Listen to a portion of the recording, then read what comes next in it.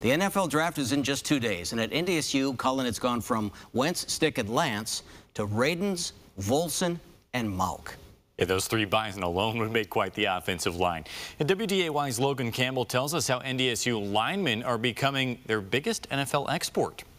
They don't plan on going to the NFL. They just show up, they do the work, and try to be the best that they can be. And, you know, the rest of it just takes care of itself. It might not be the plan, but NDSU offensive linemen are becoming common sights in the NFL. I remember freshman year, fall camp, Dylan Radens and I were standing next to each other, and Coach Polisek, he was our offensive coordinator at the time.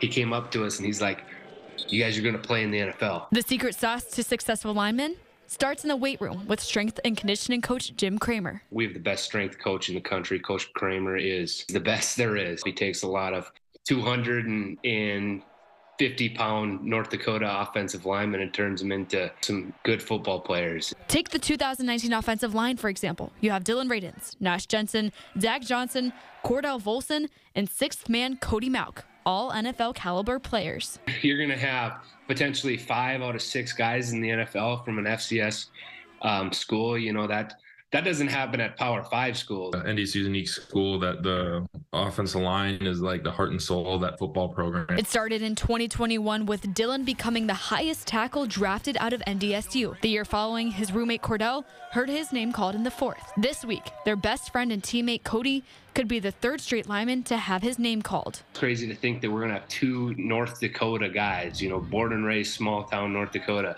drafted back-to-back years and playing in the NFL.